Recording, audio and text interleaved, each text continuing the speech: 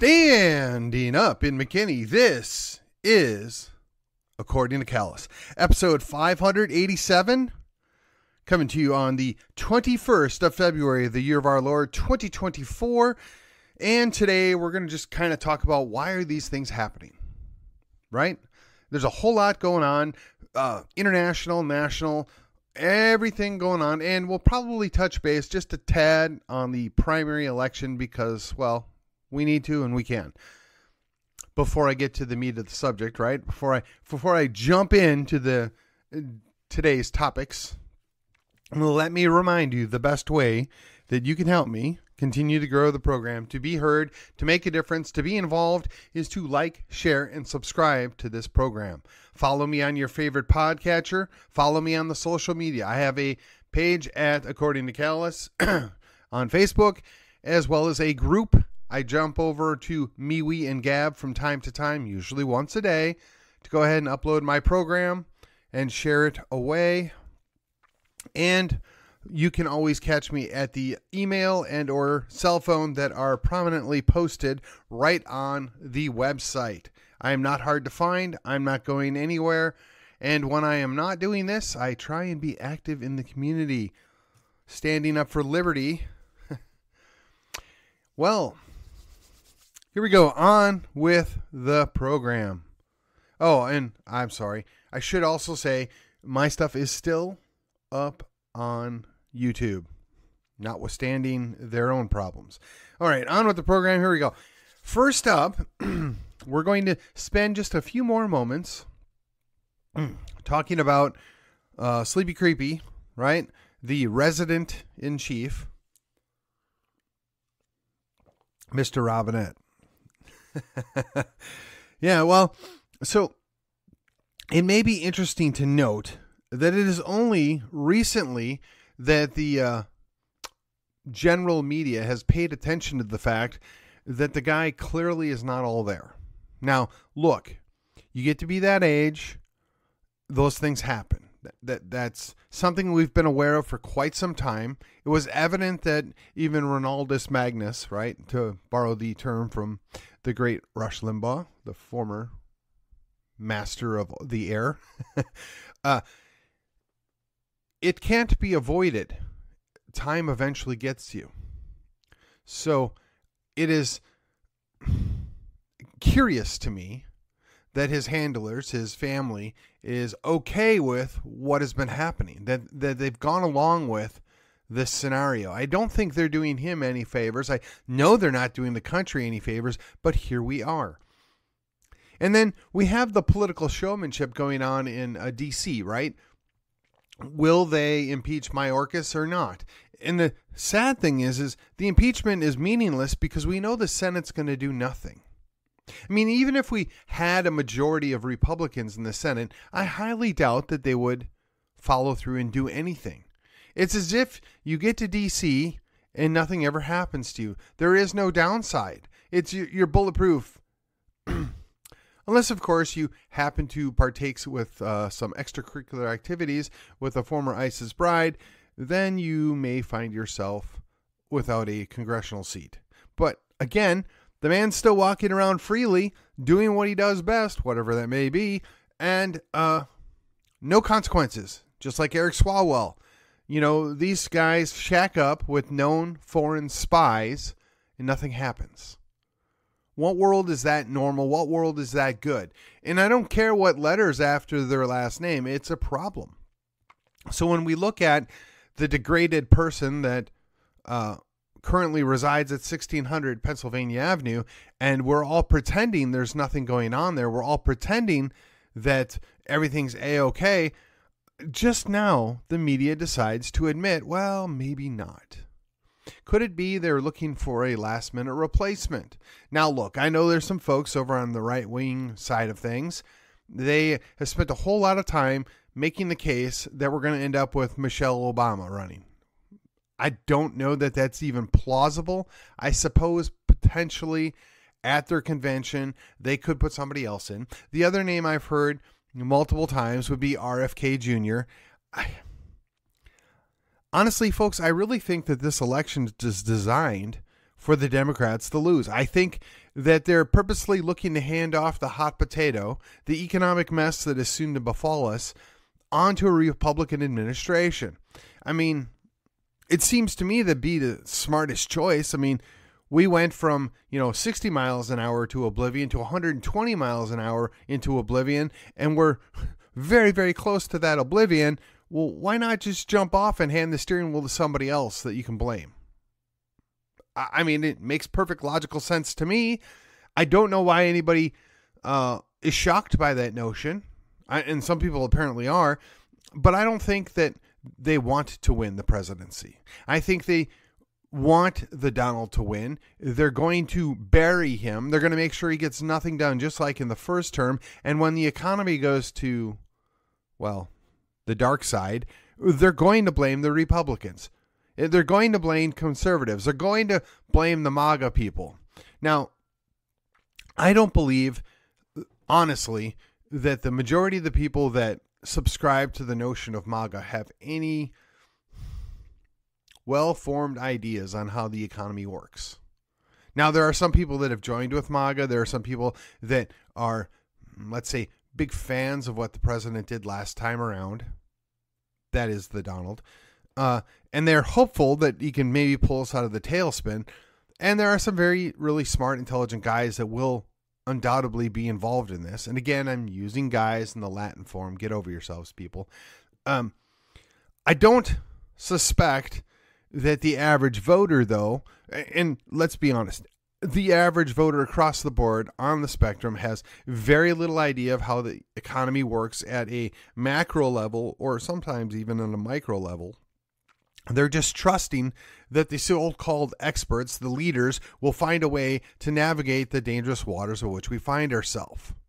I don't think that's possible, which is why I don't see any reason why they would not want the Donald to win. Now, I think, the grand scheme of things, maybe we pick up a Senate seat or two, but even if you've got 52 Republican votes, you're not going to get anything done, not of any consequence. I mean, you might get a couple more judges appointed. Okay, that's been good, but really, that's all we're going to get.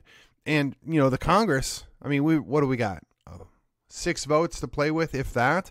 And we can't even get people that are obviously a problem impeached, obviously a problem called on the carpet. Again, I'm not going to hold my breath. I said many, many times, I don't think there is any solution for the national government. I don't think that there is any coming back from the destruction of D.C., meaning the destruction they have wrought on our country, not the destruction of D.C. But while we're at it, I feel like I need to just throw this in because it's unavoidable in some, places. I'm sure you all heard about this A24 movie, Civil War, right? And if you haven't, take a time out, go watch the trailer. The second trailer is even better than the first trailer, if you want my opinion.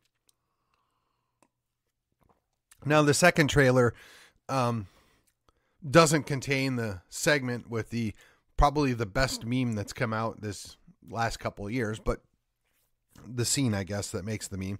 But in either case, it's just very powerful, very interesting. And even though I'm fairly certain I know where this show's going to come down on, right? I'm fairly certain the same trope that's going to be presented for all of us to just absorb and eat. I'm pretty excited about this. I want to see the movie. I want to see what plays out in it. Let's call it cautiously optimistic. Maybe something else will be played out here. I'm not going to hold my breath. But it looks very interesting. It looks almost exciting that somebody's actually willing to take on this subject and put a story to it. Now, depending on how well they do with it and what happens, it could actually, what do they call it? Predictive programming, right? They keep showing you things that they want you to accept going forward. Well, again, in case I haven't been clear in the past, in no way, shape, or form would I encourage, invoke, provoke anybody taking up arms against somebody else within these United States. Now, we've got bad guys and girls for that matter. We've got bad actors that are present, naturally born here. We've got a whole heck of a lot that have been imported here, lots of bad actors, and those folks will need to be dealt with. Those folks are probably in positions of authority one way or another. Perhaps they make up the so-called fifth column. Perhaps they're just here as sleeper agents. Who knows? But the real scary thing is they may actually be working in concert with certain factions of our own government. That bothers me. It concerns me. I can't prove it out. I don't have any direct evidence. I'm not even making a clear accusation of anybody up to something bad. It's just, what else is going on? What else shall I make of it? How do I ignore what I see plainly in front of me? Should I not believe my lying eyes, is, the old frame? I don't know. But when we look at the progress we've made, and finally, after 3 years, the governor of Texas decided that, well, maybe now I'm going to take an opportunity to do something. I'm going to push back. Now, in fairness, looking at the bigger picture, it's a 5% pushback. Now, he's making a tactical stand. He's making a well thought out, reasoned argument. He's on good, firm, constitutional and legal ground. And not that any of that really matters, because most people have already made up their mind on this. Most people have already chosen a side. They know what they're going to do. They know what they're going to believe. And nothing they hear, see, or have played out in front of them is going to change their mind, which is sad. I think people need to be open to the idea that perhaps not everything you learned is true. Perhaps everything that we thought was the case is inaccurate. Perhaps now that we're actually looking at things, we understand that there's far more authority and power within the state government than we've expected or taken for granted, if you will. It's already there. It never left. It just hasn't been exercised. Now, look, state power has been used and abused in the past, both at the state level and the federal level. I'm not going to justify the actions of something that happened 20 years or 10 years before I was born. Whether I would have supported it then or now is irrelevant. Bad people do bad things. Bad ideas get protected and enforced by state/federal power all the time. But just because somebody misused it, even if it was an appropriate use, but misused it for an inappropriate thing, doesn't mean it isn't real, doesn't mean it doesn't matter, doesn't mean it shouldn't be used now. Case in point. So Greg Abbott, Governor Abbott's finally done what I would call the bare minimum with making a stand at the border. Now, I'm enthusiastic that he did it finally, yes. I think it's the right thing to do, but the reality is it looks a lot like political posturing. It looks a lot like forcing somebody's hand or trying to force somebody's hand. It doesn't really look like it's a principled action that was long past due. I mean, if we were really interested in solving this problem, the real question is, where were these folks in 2020? Where were these folks in 2021 when they were in session and they had an opportunity to do something about this? Where were all of our state reps and our state senators? Why weren't they calling on the governor to do something then and now in the past when they had a good, distinct rationale and reason to do so? Again, where were they in 2023? Very little came out of the Texas Senate or the Texas House encouraging or even pushing the governor to take action to protect Texas. I mean, it's one thing to get the resident in chief to ignore the nation, especially if they think, his handlers, that they're going to get a benefit of cheap labor and cheap voters. Right? Some more sheep, if you will, to be sheared and controlled. If that is their end goal, then they have done an excellent job of that over the last 3+ years. But just maybe we have a few governors out there that aren't on board with this. They don't like this. Certainly we have some state reps or state senators that know what's going on here and are accurately disgusted by it, or appropriately disgusted by it, and accurately have determined that the state has the opportunity, indeed the responsibility, to do something about it. So maybe, just maybe, there's been phone calls going on in the background. There's been pushing and leveraging going on to get Abbott to the point where he was going to stand up and do the right thing. I would like to believe that. But then when you look over at the federal level, I don't understand why it is that there isn't somebody in the national government that just stands up and says, well, actually, Mr. Resident, had you been doing your job, we wouldn't have to be doing this at the state level. Actually, Resident in Chief, if you were to actively follow the Constitution and do your job, these states wouldn't have to step up and declare an invasion and do it for you. Now, perhaps Ted Cruz has done something like this and I've missed it. You know, Ted's usually spot on these things, so I want to give him a free pass. But I haven't seen anything like this really going on. I haven't seen a slew of congressmen showing up and saying, we need to do something, make a difference on that border. We need to deal with this problem. No, nothing.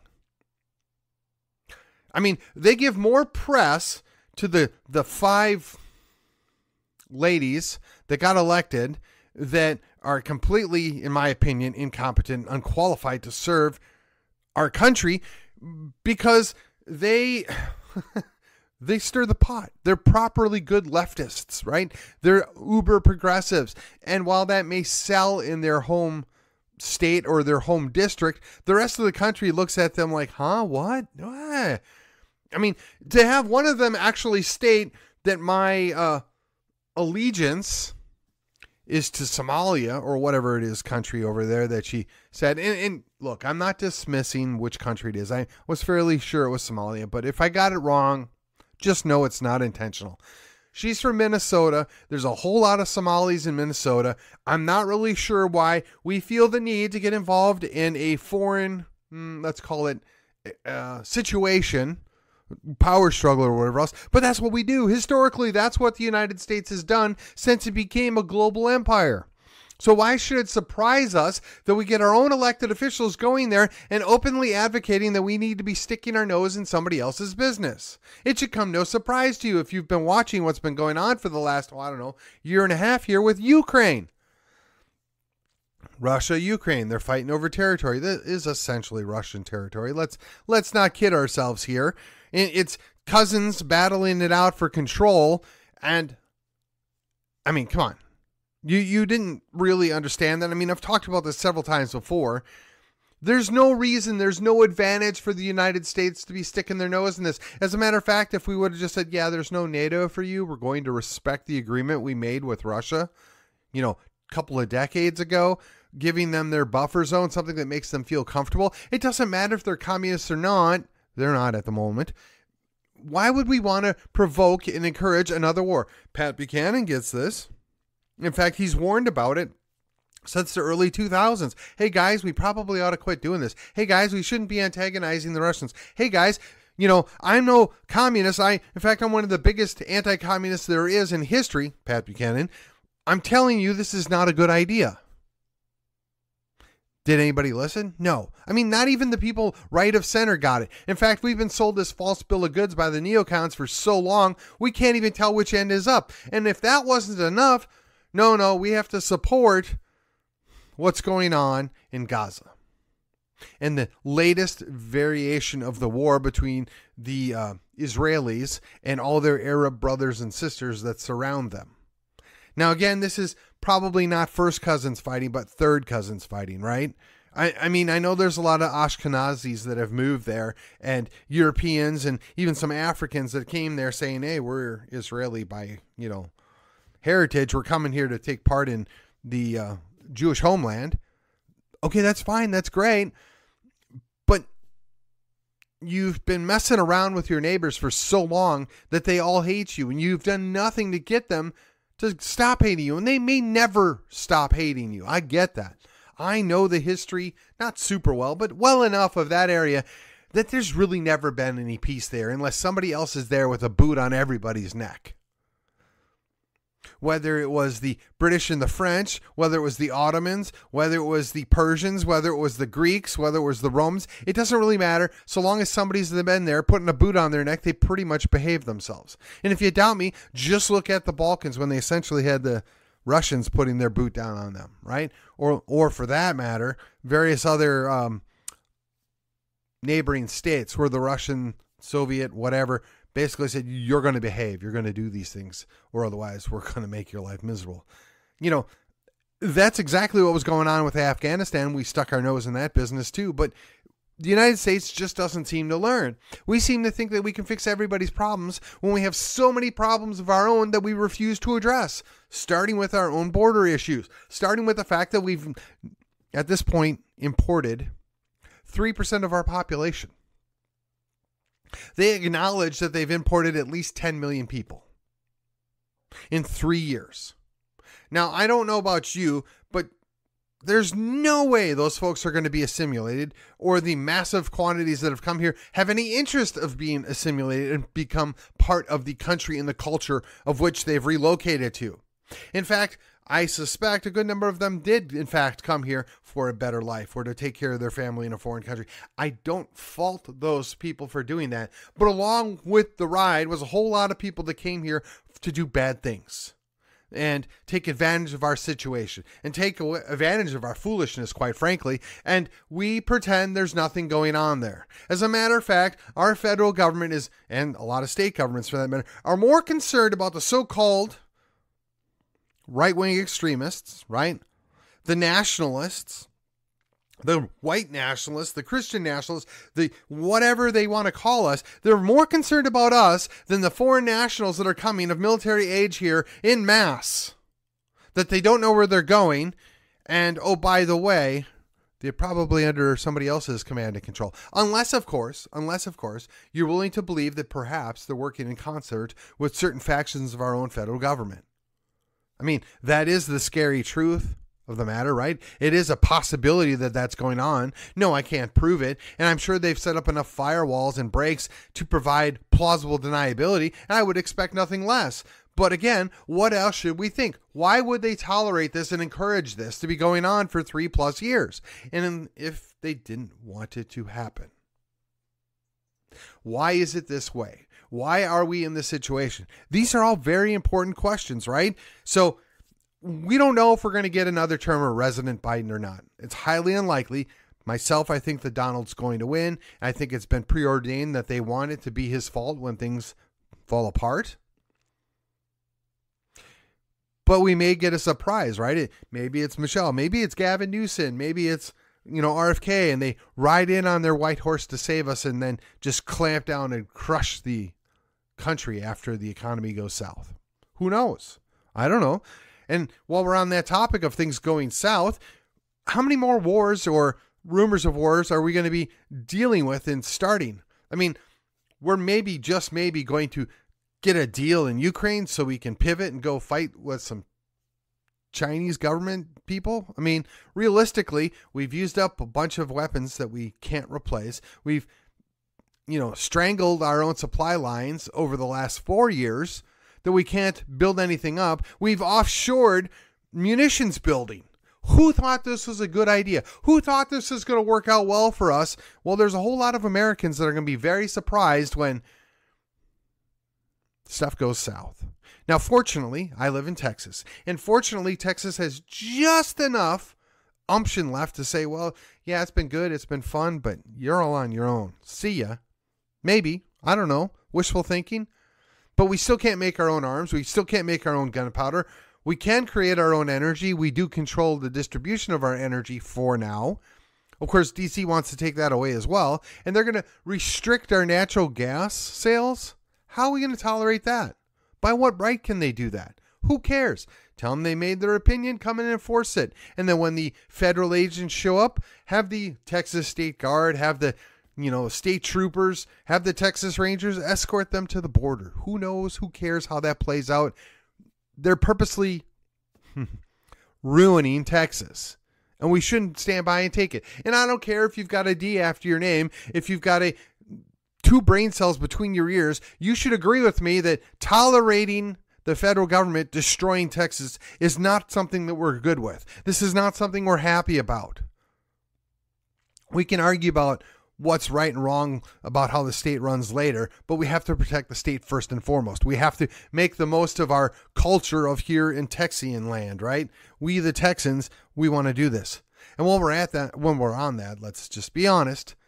There's a whole lot of manipulation that's gone on whether it's weapons, whether it's ammunition, whether it's medications, whether it's high tech or let's say high technology, perhaps would be the best way to phrase that, parts, materials. We've offshored so much of that, we're sitting ducks. Now, granted, there are still some people around that could perhaps pull off a miracle and give us the ability to gear back up and do something about it. You know, there's historical evidence of this being possible. You know, we funded the Soviets in the early part of World War II. We powered them and empowered them to move all their factories and all their supply production facilities further east into the rurals.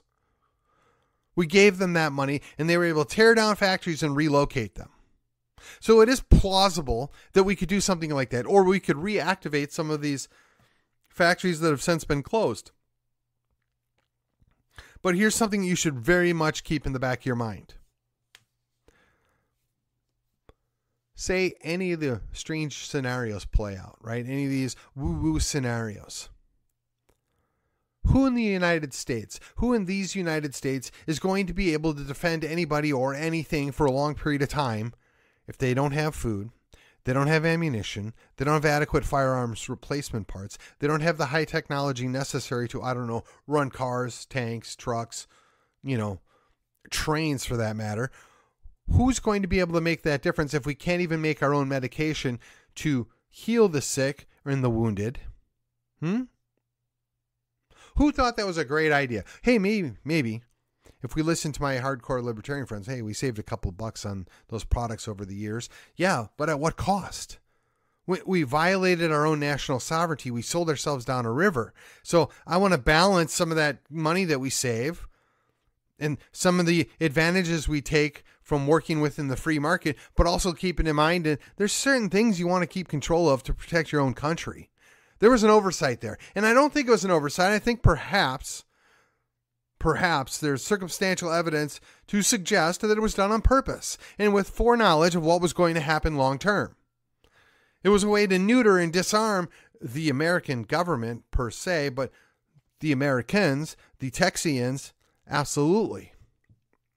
So when Sleepy Creepy talks about it's going to be nothing against our F-16s. Well, yeah, maybe he's right about that. We could talk about the Afghanis fighting off the Soviet army, but they did it because we supplied them the whole time. And then the Afghanis fought off the American army because everybody else in the world was supplying them, including ourselves, right? We would ship them to Group A in Afghanistan. Group A would then sell it or allow it to be stolen by Group B, and they would use it against us. And here we are.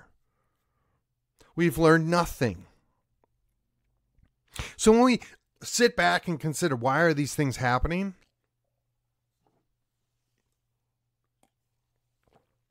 we need to be honest with ourselves. These things are happening because we keep causing them to happen, because we keep allowing them to happen, because we don't learn from our mistakes. They talk about the idea that history repeats, or at least rhymes. And you would think that after, 250 years, the American people would come to grips with the fact that freedom isn't free. In the defense of liberty, eternal vigilance is necessary. You would think those would be undeniable facts that they would have embedded into their heads, into the cultural consciousness, but in fact, it's been stripped away over the last 2 generations. In large part courtesy of our government indoctrination camps, also known as public schools, as well as the cultural entertainment, whether it's Hollywood or New York, it doesn't really matter. They have taught us complacency. They have taught us to question nothing. They have taught us to not think. They have taught us to trust, quote unquote, the experts. They have given us the ability to become entirely dependent on them and the system. The real question is, who benefits? I think we already know that answer. We don't even need to say it out loud. But in case you're wondering, it's not you. And with that, this has been According to Callus. Thank you for joining me on the Wednesday. This was episode 587. I hope I've answered the question as to why is it happening. And I will see you on the other side.